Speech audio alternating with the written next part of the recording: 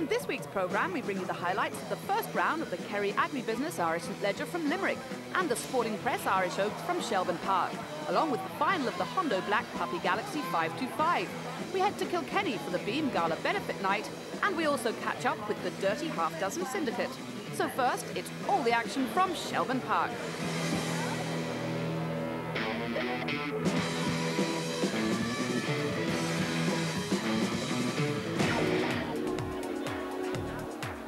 It was another busy week at Shelbourne Park, with the first round of the €74,000 Sporting Press Irish Oaks getting underway, and also the final of the Hondo Black Puppy Galaxy 525, which took place on Saturday night, offering a winner's prize of €5,000. But to kick-start the night, a draw was held for the Big Fancy Holiday Giveaway, which has been running at participating stadia throughout the country during the last few weeks. The 6 finalists at Shelbourne drew a trap number for the 4th race, and the first dog past the winning post was the lucky number for one of the competition finalists. Well, unfortunately, the lucky winner of the holiday, not present here tonight, Patricia Griffin, the tote here in Shelbourne. First of all, a great competition. Fantastic. It's absolutely super competition. And the format for this draw was different than the previous ones. And it actually created a great atmosphere among the contestants down here, as you all saw. So it's been a super draw. Now, the winner, Julia Masson. Now, what can Julia expect? A big surprise. Julia couldn't be here with us tonight, and Declan actually drew number 3. And she now has a choice of going to Hawaii, Dubai, India, Dominican Republic, Euro Disney. So she's got that to look forward to now next week. Lucky person. Very lucky. And no doubt, I'm sure she'll buy Declan a present for drawing her name. Well, I think he deserves it. Maybe he'll even bring her. And let's hope Julia Masson has a fantastic holiday. Now let's take a look at some of the highlights of the Sporting Press Irish Oaks. Fastest of the opening round came in Heat 5, where Shelley's Crown, racing from Trap 3, ran out a hugely impressive winner. Here behind traps.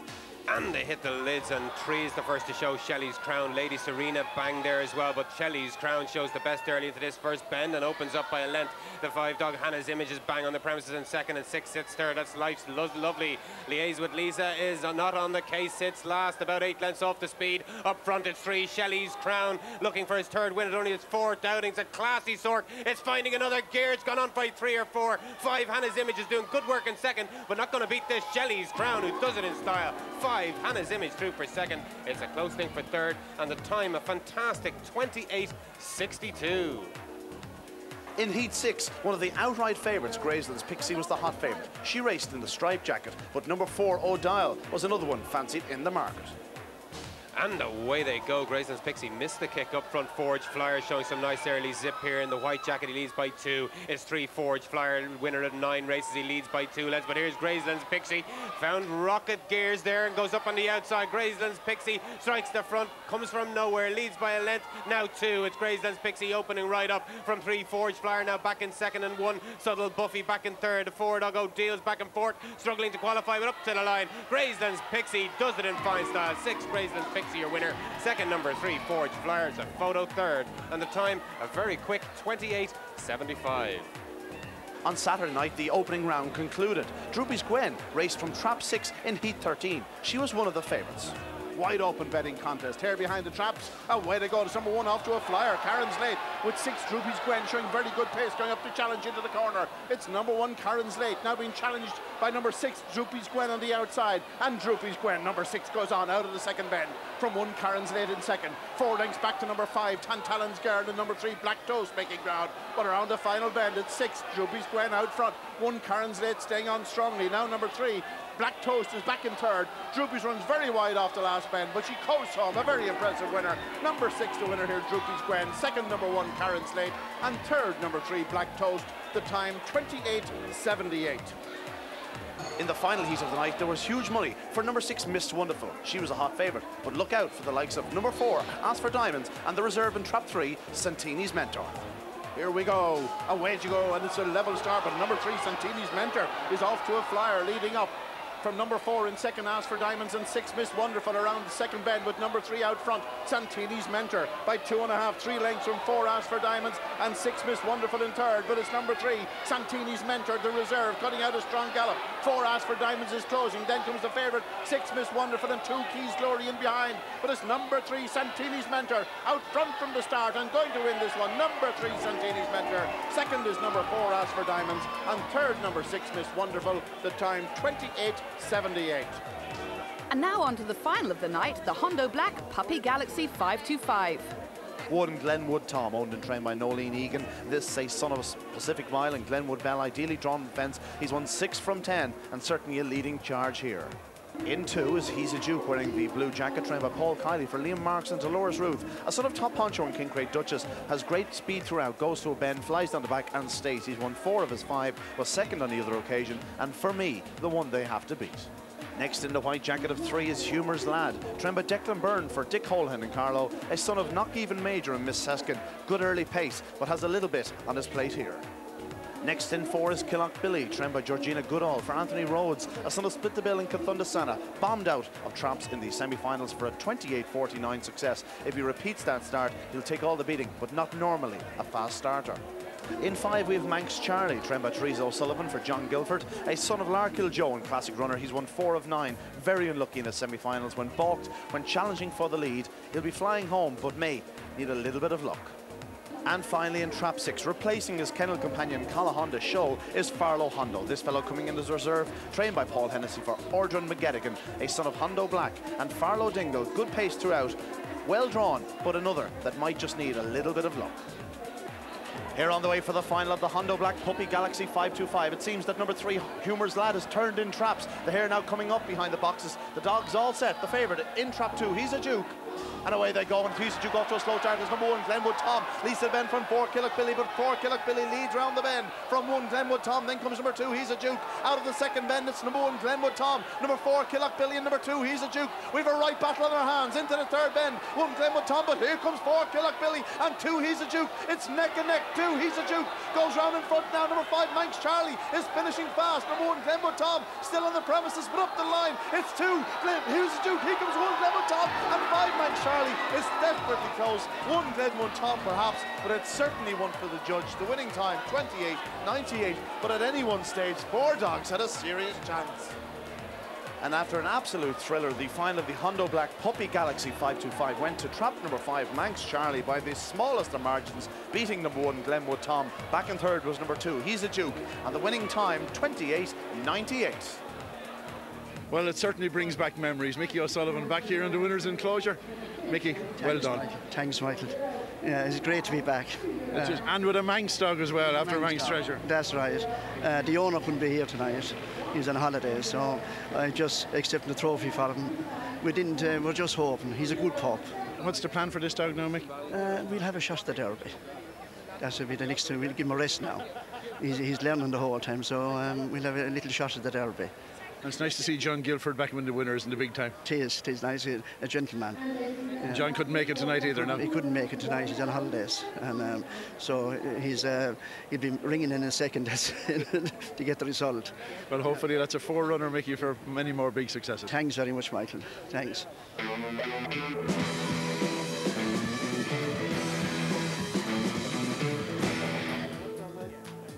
The Kerry Agribusiness Irish St Leger got off to a great start with the first round heats on both Thursday and Saturday night.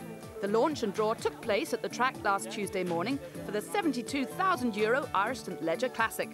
This is the 4th consecutive year for the Kerry Group to sponsor this prestigious event, and John O'Callaghan from Kerry Agribusiness was on hand for the photo shoot and was ably assisted by some young greyhound enthusiasts. So now let's take a look at some of the highlights from that first round. In Heat 2, we had Deerfield Mover running from trap 5 and Droopy Sammy very strongly fancied going from 1. Also some support for number 3, Hello Thomas.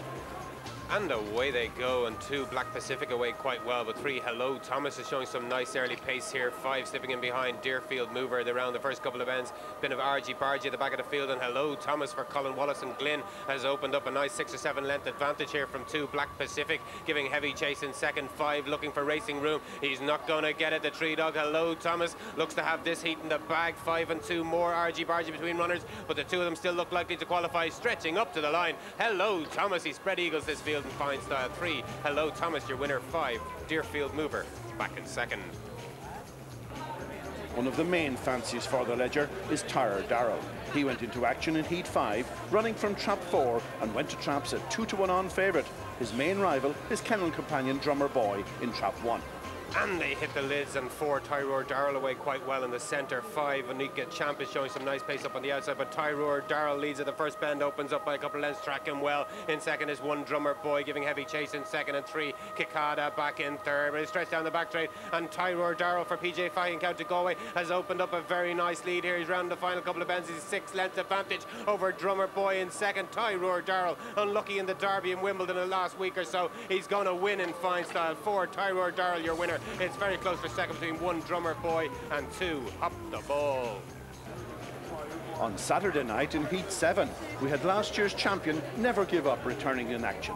Padraig Heffernan's dog running from trap 5 and a strong favourite to oblige.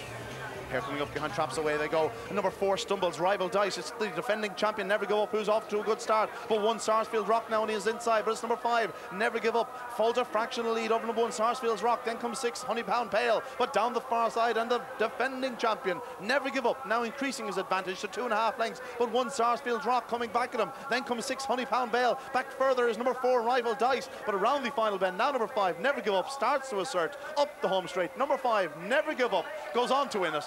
Is close for second, 1 perhaps Sarsfield Rock, third number 6 Honey Pound Bale. The clear Ledger favourite, Enchanting Hero, went in Heat 9, owned by David Giles. This fellow won the consolation last year and was well fancied to get off to a winning start, with number 6 Brickin' Jack and 4 Rambler Sammy also carrying big hopes. The hot favourite, number 2 Enchanting Hero. He's out quite well. Oh, he gets squeezed, number 2 Enchanting Hero, the favourite, but showing strength on the run to the bend is number 2 Enchanting Hero. Burst to the front, leads around the corner from number 1 Red Barn Panther, who runs wide. Bit of trouble in behind, and 3 Deal Rovers balked, but down the far side it's number 2 Enchanting Hero going on. 4 clear from number 4 Rambler Sammy in second. Onto the second last bend. This fellow's a powerful stayer, Enchanting Hero, and he's maintaining a strong gallop out front. Enchanting Hero, trained by Reggie Roberts for David Giles, runs a bit wide off the last, but powers home. The winner of this one, number 2 Enchanting Hero, the winner from 4 Rambler Sammy in second. The most eagerly awaited race of the round was Heat 10, where number 5 He Said So had a big travelling support, but in against him number 1 Border Knoll, 2 Barefoot Maestro and 4 Awesome Impact, other big names.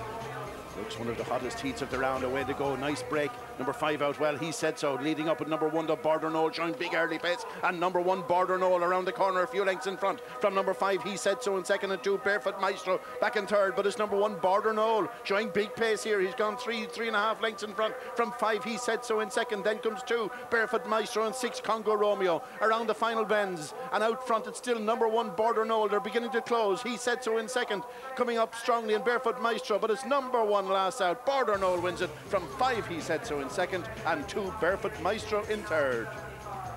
Some explosive action there in that opening round of the Ledger at Limerick. The second round will be run next Saturday night, and the name on most people's lips now is that of Tyre Darrow. So impressive in winning that first round heat.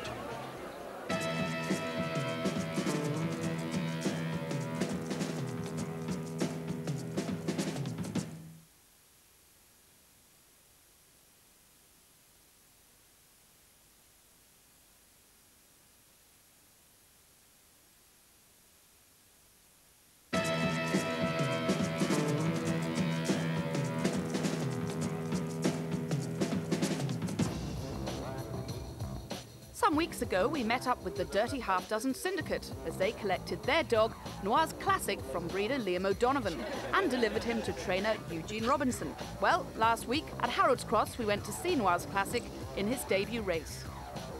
All the schooling is finished now, and I'm expecting him to run well. He's a dog that stays on well, so if he gets a bit of luck and run early on in the race, he should run really well. He's had a couple of trials up to tonight. How did he get on? Well, he's been tried against dogs now that have run well in races since, so I'm hoping that he should run well. I like the dog now, and he stays on well. I'm hoping for a big one. So what is it like for a dog in the first race? I mean, it's very hard to tell what they're going to do, especially when he's in against other puppies.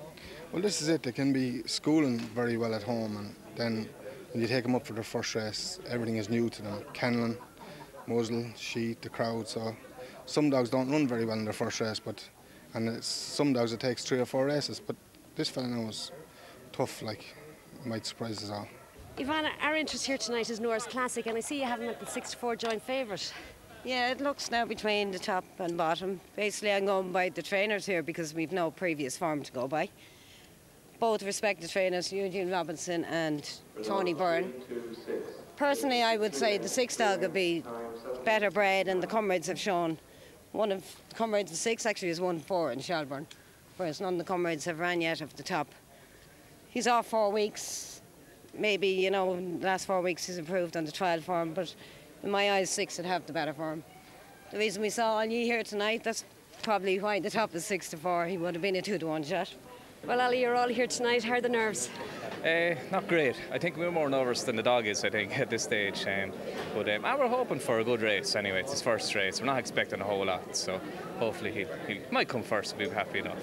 Well, we're talking to Yvonne Barry, and she has you down at 6-4 joint favourite. I'll maybe put the money back into the pocket, so we'll wait for another night. Well, Eugene was saying he's trialled well and he's in good form, so it looks good for you. Yeah, he seems to come on. Eugene, as I said, is very happy with him, and he seems to be fairly strong, and he's coming on, progressing nicely. So we'll just see what happens after his first race, and we'll take it from there. Well, have there been many meetings between the whole group over tonight? No, mainly I'm the text person here. I'm texting everybody at this stage saying we're out the 14th of June and come along. So I haven't really planned anything up to now. So keep the fingers crossed. They're coming out now, so we'll see how it goes. See how it goes. Well, the dogs all set for the second race here at Harold's Cross. 1 is Nora's Classic, 2 View from Above, then 3 Liskey Lady, 4 Striking Samba, Trap 5 Bar Castle, and then 6 we have Rodney's Rumble. The hair up behind traps and away they go, and first to show is trap number 3, Liskey Lady leads to the bend from trap number 2, View from Above. Back in third spot on the inside we have number 1 Nora's Classic. Before us to check at that point, it's number 3 Liskey Lady who leads from 2 View from Above. Then comes trap number 6 Rodney's Rumble, with back in fourth spot number 4 Striking Samba down into the penultimate bend, and number 3 Liskey Lady continues to set a strong gallop. Number 2 now giving way. It's number 1 Nora's Classic gives chase, but it's number 3 Liskey Lady leads around the final bend. Number 6 Rodney's Rumble coming at them, as is number 1 Nora's Classic coming to the line. Number 3 Liskey Lady wins it. In second, Nora's Classic on with the dirty half dozen Syndicate. The winning time 29:43. Well, Ali, he didn't disgrace himself there, that's for sure. No, he didn't. He finished well. He just got a little bit of trouble on the first 2 corners and on the back straight there, but he came on well. Now, so we're still alive for next day anyway. That's the main thing. Well, Eugene was saying he's a fast finisher, and he really showed that there tonight. He did. He stayed on well. That's one thing about him. I think the little 5-5 just maybe a fraction too short. He's definitely powered home anyway. So when is the next night going to be? Oh, I don't know. We'll have to talk to Eugene about that. So did you all use the shirts here tonight? We did, yeah. But we can't complain. He did well. He ran well enough anyway.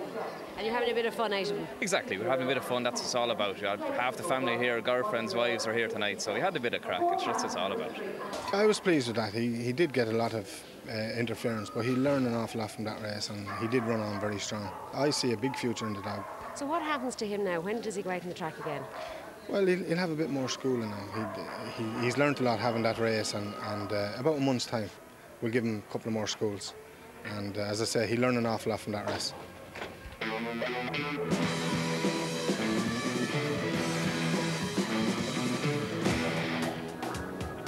Probably the longest running annual benefit meeting was held at Kilkenny track last Sunday night. It was, of course, the Beam Bagnallstown Barrow Valley Enterprises for adult members with special needs. This is the 16th consecutive year for this popular event, which raises in excess of €20,000 annually for a very worthy cause. The hard-working committee were delighted with the turnout on the night and believed this to be their bumper year. There was over €30,000 on offer in prize money, and we join Michael now for the final of the Hedge Hunter Novice Hurdle Stake. In 1 Ludicrous, 2 is Group Race, 3 8 and a bit, 4 Make a Change, in 5 Purple Taxi, and 6 Coddy and Scale. The favourites in 4, that's Make a Change.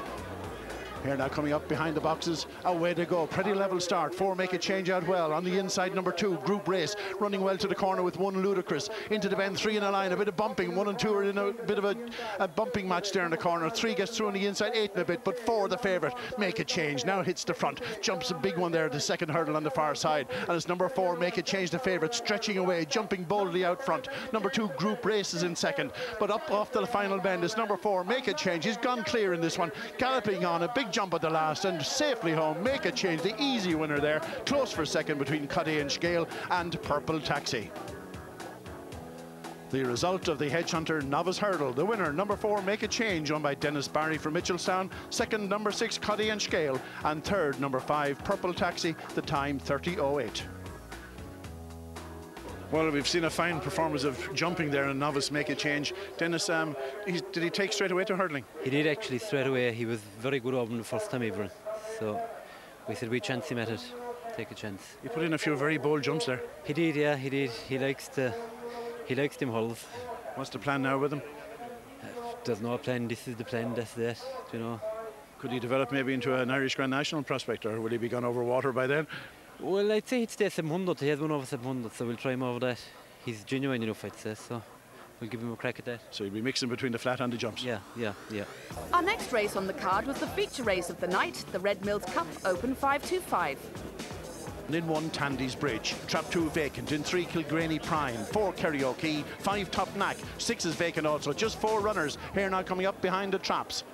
Number 1, the favourite, Tandy's Bridge, is out reasonably well, but it's 4, Karaoke, showing good early pace, leading to the corner. Going clear into the bend, number 4, Karaoke, winner of the Red Mills Champion on race here. Into the far side, a length and a half in front of 1, Tandy's Bridge in second. 3 is next, Kilkenny Prime, and 5, Top Knack at the rear. Down into the third bend, and Tandy's Bridge is challenging. On the inside, Tandy's Bridge trying to get up the inside of 4, Karaoke, but Karaoke resists him at this point, and as Karaoke leads for home, number 4, Karaoke into the straight. Number 4, Karaoke wins it from 1, Tandy's Bridge in second. So it's 5 from 5 for Karaoke. The result of the Red Mills Cup Open 525. The winner, number 4, Karaoke, owned by Patsy Byrne and Sean Burke. Second, number 1, Tandy's Bridge. And third, number 5, Top Knack. The time 28:99. Well, Kilkenny turning into be a very lucky track for Karaoke. Trainer Shane Murphy, you must be pretty happy winning these prizes down here. Yeah, it was good. I didn't expect him back this soon at all, to be honest. But no, he ran well. I just saw it coming up and I said, geez, we'll step him up in class a bit, see how he fares out. And he did well. There was a few dogs missing in the race, all right, but he showed us early again tonight and he did a job, thank God. It was a big move going up into open company from on-race company, but he took it in his stride. Yeah, he did. Like, that's, you know, I just wanted to see how good he would be, like, when he comes up to this class, you know, and he proved tonight that he could do it. Like, he did a good enough time tonight as well, like, so I'm happy, very happy now, to be honest. What's the plan from here, Shane? I don't know, to be honest. We'll have to sit down and think again. Talk to the owners, is that it? Talk to the owners. The owners are a tough crowd, to be honest. He just misses out on the Puppy Derby, doesn't he? He does, yeah, but you know, there's something come up for him, something that'll suit him, so we'll keep our ears to the ground, as I say. If he keeps on winning, you'll be happy. Well, we'll be happy. We might come to Kilkenny again if something good comes up.